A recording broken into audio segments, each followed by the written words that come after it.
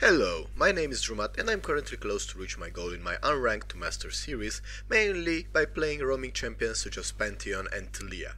Pantheon is a mid, top or occasionally jungle champion that early in the game excels at killing the opponent on lane or roaming a lot. We will discuss how you can learn, practice and master this champion in order to gain elo. I believe this rework is one of the most successful ones and can truly make you feel like a man while playing it. Currently, I recommend to play him in the mid lane, mainly because you counter most annoying matchups. You should have a decent time against champions like Katarina or Fizz, and you should stomp champions like Casting. I believe playing him mid lane is better because of the easy roam potential towards bot lane. His only counters are champions that have repel abilities such as Syndra or Veigar, but in those cases you can either target the enemy jungler or roam more.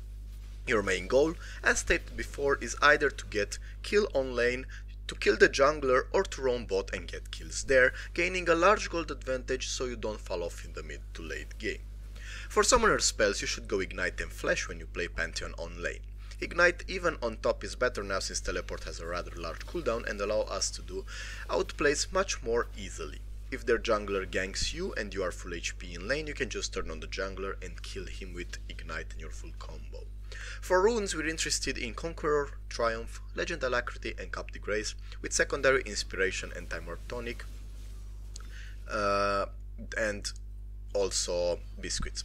We are using these runes because of Pantheon W and Corrupting Potion. The Inspiration tree helps us in lane a lot by giving a lot of extra heals that can turn the fight around. Your main build order should be this on the screen. Always use Corrupting Potion when fighting and Biscuits, especially early on for extra healing. We are interested in getting boots early, then parts of Humus, then Moby boots, then completing Humus and going for the Black Cleaver, which stacks nicely with our W. After that we can either go for health reduce, Executioner into bow, or we can go for GA and we can go for more lethality items depending on needs or tank items.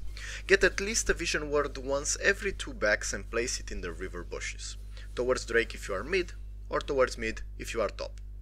His ability max order is his ultimate first, then Q, then W, then E. Some people like to max W after Q when they are ahead to stun more targets in a teamfight and close gaps. Other people prefer to max E for survivability. His abilities are quite simple. Your passive is a bar that stacks 5 times by auto-attacking or abilities. When it is fully stacked, your next basic ability gets enhanced effects. His Q, you attack forward with your spear on tap, and if you hold it, you throw it. If you throw your spear, the cooldown is doubled basically, so you don't want to do that too often. Unless you want to farm a cannon minion from a safe distance or to get a kill. Your Q deals extra damage to low HP targets, so use it as an execute. When your bar is fully stacked, you should use your Q to poke the enemy, if you don't plan on fully engaging. His W, you jump on your target doing a mini stun. If your bar is full, you will do 3 quick auto attacks on him, stacking your bar again. This is useful when engaging because if you quickly stack Conqueror and Black Cleaver on the target, you will deal lots of damage. 2 more auto attacks and you can do a fully stacked Q. I generally immediately Q if after W I want to chase the target down, so I have my Q back in 4 seconds. His E, you block all damage from the direction you specify for some seconds. This can enable some very easy dives, and if your bar is full, you block damage a little longer. At the end of your cast, whenever you stop it, you slam your shield down, dealing some extra damage. His ultimate, the main roaming tool, point and click at the location on the map nearby and you'll jump and deal damage in that area. No full bar effects for this one, sorry. Try to fully stack your bar before using your ult so you can jump with your fully stacked W instantly after you cast it. You can stack by doing small Qs in the air on the way to the roam. For micro gameplay, on lane at level 1 I either go for Q if I intend to poke from a distance versus other melees and do full stacks Q on the opponent, or I start W and jump immediately on the target if they are ranged. You should win almost all trades in the early levels against any champion. Your main goal is to reach a kill early, so your all-in combo would be fully stacked W, 2 autos or Q, fully stacked Q, E to block incoming damage from the tower or from other stuff, auto attacks, and then Q/ignite, and finally you can throw a Q towards them if they flash. Always abuse the extra damage from the fully stacked Q on low HP targets. Try to catch them off guard with the Q throw, as I do in some of these clips.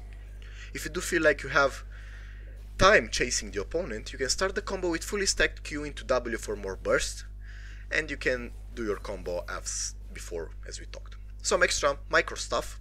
Consider thinking about where the enemy jungler is and see if you can 1 versus 2 them. Always think about using Corrupting Potion and Biscuits, or like take down Bone Plating before fully engaging.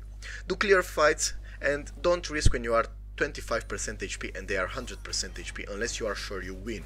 If you get cockblocked by a Veigar or Syndra, just roam. Keep your E for the big stuff, so Veigar ultimate, Syndra ultimate, lots of ultimates. You will be surprised on how efficient it can be when used right, so practice that. For macro gameplay, I generally wear the top side buff, so I know where the enemy jungler is at some point. And sometimes I push early, level 1, and at level 2 I roam on their jungler and kill him. So if you're blue side, they're red, if you're red side, they're blue. I try to win most 2 versus 2 with my jungler by delaying him until he comes to lane. If I don't have success on getting kills in lane, I get mobbies and move bot. I generally use my ultimate only when I'm 80% sure I get the kill. Generally it can be a cleanup kill on top lane, so for example your top laner just died, or the most successful type of gank, roaming bot.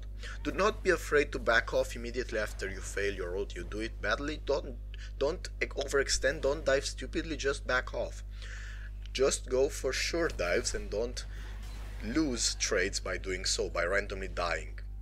Your macro goal in the first 15 minutes is to be everywhere and to survive in doing so. Generally you can push lane, roam, recall, get back to lane without losing much if you have mobbies. If you play Pantheon top, your aim will be to either help mid as much as possible or occasionally ult bot to get the tower there. Consider that the opponent will either teleport or get your tower, so get another objective instead. Focus on getting the first tower bonus elsewhere if you roam.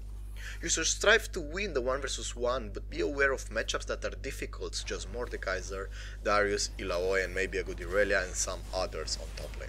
So it's a bit more difficult there. Use the mobbies. Don't rely only on your ultimate, so roam with your mobby boots as well. Have good vision control generally and keep an eye open for everything else on the map. Pantheon requires you to be as attentive as on Talia, because this is a Talia channel, knowing well when to move your butt from the mid lane towards other lanes or towards your jungler or towards objectives, and when to push and when to go roaming. Learn to time your ult properly. Find the perfect zone and get something on every single ult. Don't cast your ultimate without getting anything, or just back off if you fail it. In the mid to late game, use your advantage to get picks on random people that extend and secure buffs from that, so Drakes or Barons or Towers. You want to play like an assassin in general, not like a bruiser, so get the kills down. The biggest mistake that you can do is die 2-3 times while also having bounty on top of your head every time, because the enemy team will just scale off your bounty, so you're not really helping your team if you get 3 kills and then die and then get 3 kills and then die, because you're practically boosting the enemy team as well, if your team does not get more kills in the meanwhile, obviously. Anyway, here are some other resources on the screen, and I really hope this video was useful and you enjoyed it. Thanks for watching and subscribe for more videos and guides. Goodbye.